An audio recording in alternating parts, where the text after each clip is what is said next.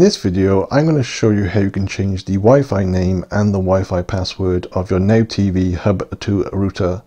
Before you begin, make sure you are connected to the router and then open up a web browser of your choice. Absolutely any web browser will do, such as Firefox or Google Chrome. Once you open up your browser, focus on the search bar at the top here and enter the address 192.168.0.1, then click enter. I will put this information in the description box as well. So once you get into the main interface, you want to select the wireless settings, which is here in the top left hand corner.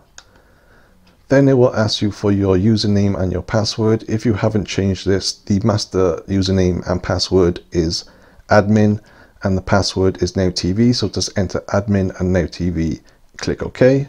Again, I will put that in the description. So this is a dual band router which has 2.4 and 5 gigahertz wireless capabilities. You can, if you want to, have a different Wi-Fi name and Wi-Fi password for each individual band by just selecting the options up here.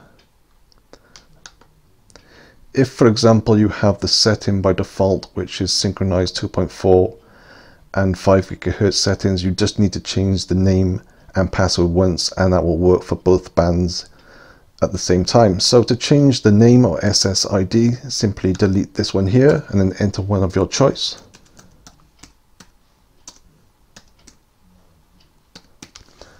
And to change the Wi-Fi password, scroll down towards the bottom and under security encryption, delete the original and enter the password of your choice. Make sure it's strong.